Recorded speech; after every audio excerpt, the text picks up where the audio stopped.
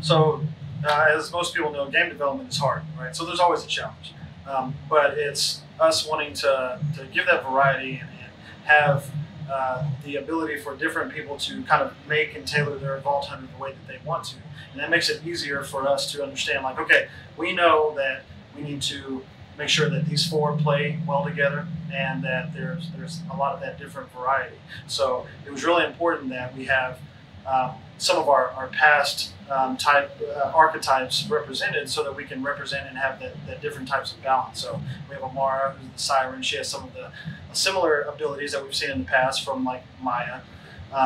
But we also have new things, like she's doing a phase slam, or she's doing like the phase cast, where she shoots everything out. And Zane, we see a couple things similar to how some of the past characters have acted, but you know, having the drone and the digiclone where you can swap back and forth is really cool and really dynamic in the way that you know, if you just compare him to Amara herself. And then, like you talked about, Mose now has this huge digitized iron mech that she can drop down, the Iron Bear. She can drop down and have, you know, you can adjust the 2 hard points, and you know, there's actually 3 different trees, but you can augment through, you know, up to 6 hard points based on how you're leveling up throughout the system. So they all play very differently, so that even my modes will be very different from your modes, and we want to make sure that people can build the kind of Vault Hunter that they want, that caters to their playstyle. So, you know, Borderlands at its core has always been a co-op experience that we really wanted people to be able to engage and play with their friends or play with people online. You know, we have couch co-op. We still have that in Borderlands 3 because it's always been important since day one in the franchise. So there's a multitude of ways that we're doing that in the new entry.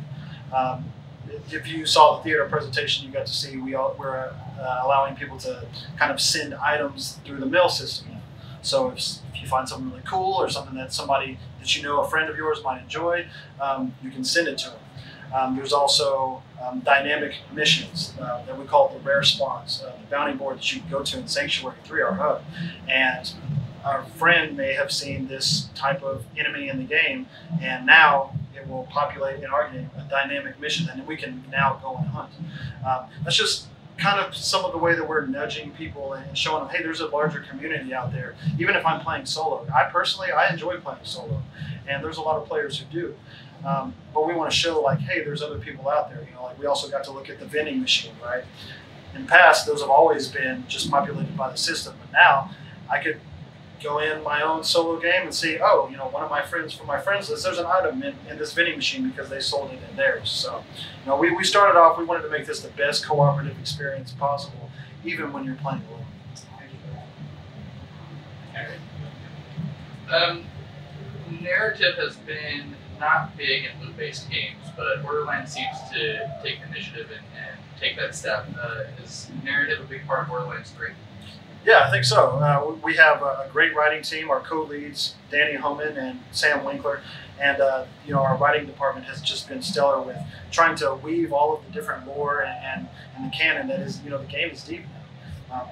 You know, Borderlands 1 came out back in 2009, and there's a lot of pieces. Plus, we also have tales and things like that we're putting together. And there's all these characters that the fans in the community really love, that we want to make sure that we build on those things. So in this latest entry, you know, we have the Calypso toys. We're chasing them across the galaxy, trying to keep them from opening all of these vaults and kind of getting this ultimate power, so that we can stop them from kind of overrunning the galaxy with all of their evil deeds and things like that. So yeah, narrative in this one is definitely important, and we want to make sure that coincides in a very good way with our new gameplay and the things that fans have grown to love about the series.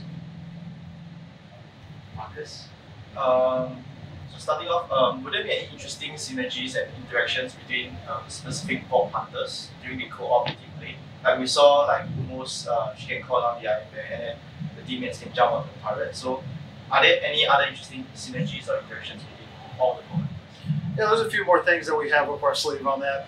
What you're referring to is the Daka Bear augment that we have on Mose. So what she's allowed to do is she'll call on the Iron Bear, and if you have that augment, it makes it to where she can use both of her hard points and her guns on her mech, but also a co-op partner can jump on the top and have a turret that they can use. I think there's other ways that that's happening as well, like Zane being able to throw down his barrier. the augments on his barrier, they can amplify damage, or they can give off a health buff, so that if you're playing co-op, you have somebody next to you, they're gaining the benefit of what Zane puts down. And then things that are more obvious, like Amara's phase grabs. She grabs an enemy, and now that kind of focus fires, and everybody can target that as well. So there's different mechanics like that. Thanks. Okay, so we're talking about characters, Vault Hunters. Now let's talk about guns, right? So guns have been another staple in Borderlands franchise. They've gone from normal to crazy to super crazy. You know the drill, right? Yeah. So moving on to Borderlands 3, there's going to be an exponentially larger number of guns coming around this time around, and the designs have been even more ridiculous as you can see. Right? We had a talking gun before, now we have a walking talking gun. Yes. We had a sword that shoots. We have a gun that shoots swords, that shoots multiple more swords. So yeah.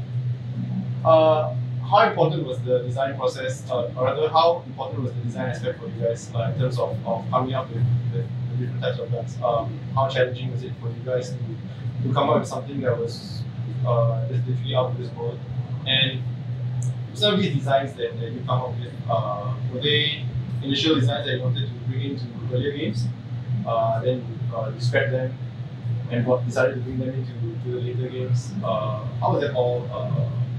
How did that all work out for you guys? So that's always a thing that we think about, right? Like, ideas are always constantly coming. A lot of that stuff comes from the team, comes from us interacting with each other. People being like, oh, hey, I have a really good idea, or oh, what if? And a lot of our guns start in that type of way. A lot of the things that we do, and we kind of get in a room and huddle together and bounce things back and forth with each other and come up with some of these crazy ideas like that. There's certainly things that we've wanted to do in the past, or things that we are thinking about that we could do in the future, and so a lot of that comes together whenever we're actually in there building the game, right? The challenge with making all of the different guns is finding the right touch to actually mix with that gameplay and mix with those Vault Hunters. Like you said, there's different guns that do different things. We have guns that shoot hamburgers. We have the guns with legs that bounces, or we have one that's a T-or that sticks and it's a turret. There's all these different things, but all of those go into the way that you're playing the game too. You can set up those different combat pockets in that way, knowing how those guns interact. We have the Atlas guns for the first time in this game, where you can actually apply a tracker dart, and now your smart bullets, you can go hide around the corner and kind of shoot, and it'll tackle them. So there's different things like that. And if you saw the newest trailer, we have a gun that shoots guns. So I think that's kind of like the most meta thing that we could have done, And there's just, the team is really great. Jimmy Barnett and his team on the art team, Jet Surrett and those guys who all work with guns, they have so much passion and dedication to building on top of the foundation that we've already laid down throughout the series. And we're always trying to top ourselves, One of the things I like to say is that, we either get better or we get worse. You never stay the same. So you have to constantly be trying to get better with everything that you do each day. And that kind of embodies the team at Gearbox and at Frisco and in Quebec. We're trying to build on what we've done before and kind of work together and expand on these different types of gameplay and characters and the guns themselves. So that being said, does the think tank ever run dry? No, I don't think so. There's all kinds of whiteboards all over the place that have random script. It's funny because we'll walk into a meeting and see something just randomly written on the dry board, and we just know somebody was in here thinking of ideas about something. That has to mean something. It's really random, but it has to mean something because, yeah, we're always thinking about things, and we have our different channels where we're kind of grouping together and, oh, hey, what if we thought about this? Or, hey, let's try and do this thing. We have so many people at the studio, and great ideas come from everywhere. We take it from the front desk support all the way up to, Randy himself. Everyone has different ideas and different opinions, and they all matter to us. Anthony, I just actually have two questions. The first being, you were talking about players being able to send gifts or items to other players or friends that they'll like. would there be any chance of them sending something to their buddy that they'd mess with since elementary high school that they may not appreciate? Well, hopefully there's nothing in the game that people don't like, right? But yeah, you can send whatever. You know, that goes with grenades and different like shields and things like that too. So maybe if there is one that has some type of a debuff on it, or some type of dynamic change that can happen if you do a thing, then you can kind of stick it in there, and maybe it'll get past them. It'll be like, oh yeah, there's a lot of health on this. Oh, but it explodes and hurts me whenever it happens, or something like that. I don't know how many hours that we've talked about. It's much bigger than Borderlands 2, I can say that. There's all different types of side missions. There's the main mission, of course, but then there's other things like all of the different challenges that we have, like the rare spawns and the enemy hunts and the crew challenges and things like that. Like, there's so much to do in the game. I can't express enough all of the things that you're able to do, and that's just, you know, the different mission type things that you can do. But there's also exploration, or, you know, boss running and different things like that. So there's a ton of content on day one. It's the same answer. We are in a streaming, YouTubing, live culture, right? So it's the balance of hitting that and making it right, but also not being too over the top that, you know, the people who we love, the people that they're based on, are kind of taken aback by that, right? Like, we're not making fun of all streamers or all YouTubers. We're just saying there are some, in the influence that these guys have, they're taking it too far to the left, and making it to where they're trying to take over the galaxy now, and they're actually trying to recruit and broadcast and bring in and unite all the bandit clans so that they can come together for evil streaming deeds. My question will be still with the Vault Hunters. We know that the Vault Hunters each have their own unique playstyle and strengths. So does it mean that some of the Vault Hunters will work better in single player mode while others are more suited for the co-op play? No, I don't think so. Because now we have the multiple action skills, there's not really a way to say, well, this one works just in co-op, or works much better in co-op. Even with things like, you know, I was talking earlier about Zane's shield. Well, you can drop it down, and it does have a lot of benefits for co-op, but also you can pick his shield up and run and shoot behind it. So that works very well if you're playing solo. But no, we want to make sure that people can play literally any way that they want to. They can make their Vault Hunters the way that they want. They can style them and customize them the way that they want, and they can play solo or cooperatively, and it still works just as good. There's a lot of things that we plan on doing with in-game content, and if you played any of the like Borderlands 2, then you know, you kind of have an idea of where we're going. But there's not really anything that we want to talk about today about in-game or post-launch DLC or anything like that, because we're really focused on making sure that we have the most polished experience that we possibly can whenever we launch on September 13th. I don't know too much about the accessibility. I know that we have several different options, several different modes that the guys on the game field team, like we actually have our own department within the department that kind of works on accessibility, because it's really important to them. But as far as newcomers coming into the series, it's a first-person shooter. If you've ever played a first-person shooter game, then you'll feel right at home. There's the recruitment walkthrough that we did with Claptrap at the beginning at the game reveal event about a month ago. We want to make sure, you know, in that, what you guys saw was us kind of stepping people through and showing them, hey, here's the new things, here's how to play the game, here's the mission system, here's how to follow the map. Oh, look, we have sliding and mantling. Check that out. Here's how you can do the aim switch, you know, in the aiming modes. So we want to make sure that even if you've been here since 2009 or you're playing for the first time in 2019, then you can pick the game up and understand that we're giving you everything that you need to be successful and really enjoy the experience. There's a little bit of both. There's a few different things. Now, you know, in the past you would use Iridium and buy things from Crazy Girl. That's not the only reason that you use it anymore. We really wanted that tight gameplay and gun feel and combat, right? And the team has worked really hard at getting it to where things feel really good whenever you're shooting from the hip and whenever you're aiming down sight.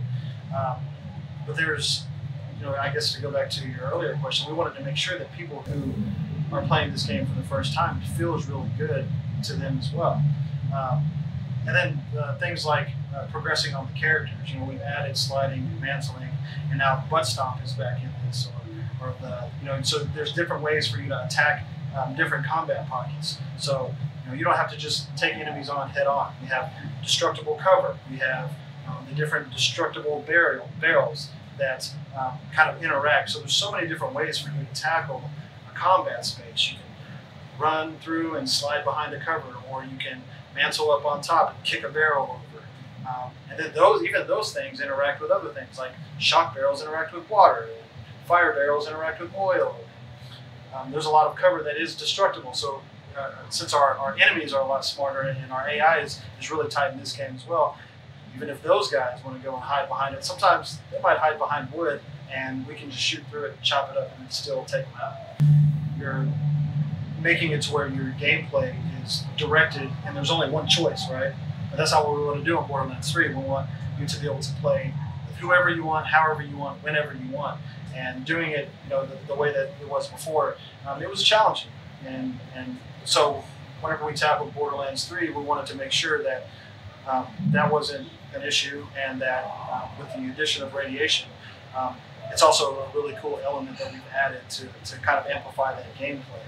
So now you can hit enemies and apply that damage over time, but then also if they're next to their buddies and they end up dying because of it, now it explodes and now they're all infected and they can go pass it on somewhere else. It's extremely important. That's kind of what we've been talking about ever since we announced and showed the things at the gameplay reveal event and then now in our theater presentation, is that there's so many different options, and it's because not everyone has this one kind of archetype or this one feeling that they want to do. Even with our Vault Hunters, my Amara will be very different from your Amara. Will be very different from the next person's Amara, even in look and feel and play style. And that was really important to us because that opens up the accessibility to that volume of people. There's more people that will play and that will be able to play and enjoy it because they feel, oh, I found a thing that really sticks with me and resonates with me and in the way that I play games now. From the guns to the customization to the Vault Hunters, there's just so many different ways for you to be able to make that game the way that you want to play it and be your personal experience. I would assume that she does, and I like to call her not so Tiny Tina. But yes, she's in the game. She's always been a fan favorite. We love her, and really excited that she's in Borderlands 3.